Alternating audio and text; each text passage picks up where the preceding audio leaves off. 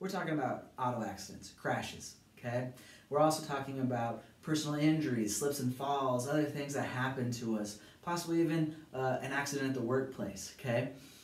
What I do as a chiropractor is I check how that spine is working and how it's functioning, because that houses the spinal cord, okay?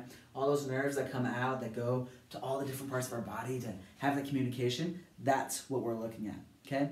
Coming in and getting checked is very simple, very easy, very quick, okay? We want to make sure that that spine is moving like it's supposed to. The biomechanics are functioning and working like they're supposed to. We don't have tight junctions in that spine. We don't have tight muscles or ligaments and things of that nature, okay? Especially after some sort of accident or trauma, okay?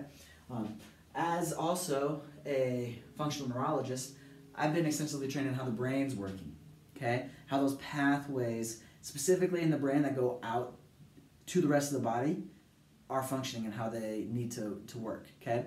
So coming in, very simple, very quick, and we don't need to worry if that's gonna affect the rates of your insurance, because by law, they're not allowed to.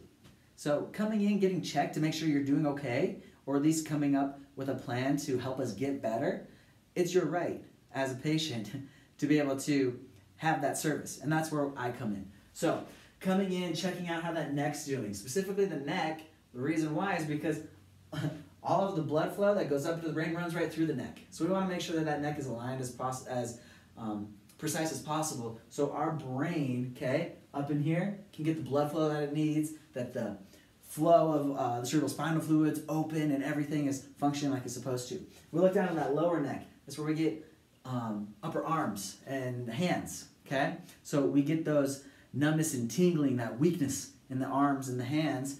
That's also coming from that lower neck. So we got to make sure that is functioning like it's supposed to. Okay, we work through that mid-back, okay?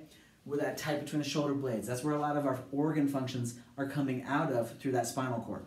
And then specifically in that lower back, that lumbar spine, that's where we get the legs, okay? We get that sciatic pain that shoots down the leg, okay? A lot of that comes down from L4, L5, S1. We need to make sure that as well is doing everything that's supposed to, okay? The other part, checking for those TBIs, checking for that possible concussion, okay? Because we don't want that post-concussive syndrome or that dreaded second hit syndrome. Okay, so what I'm looking for is I'm checking specific eye movements. Okay, I'm checking specific balancing issues. Okay, we're also looking at specific functional neurological pathways and make sure that they're right where they need to be, because that's how life is. That's what our brain's trying to do, is understand the world around us. And if the signals coming in are all different and uncoordinated and not making any sense, the brain doesn't know what to do. And so then it prolongs these inflammatory states and all these other types of things. So coming in, getting our spine checked, getting our brain checked after an injury, after a crash or anything like that is ideal. The quicker we get to it, the better results we see.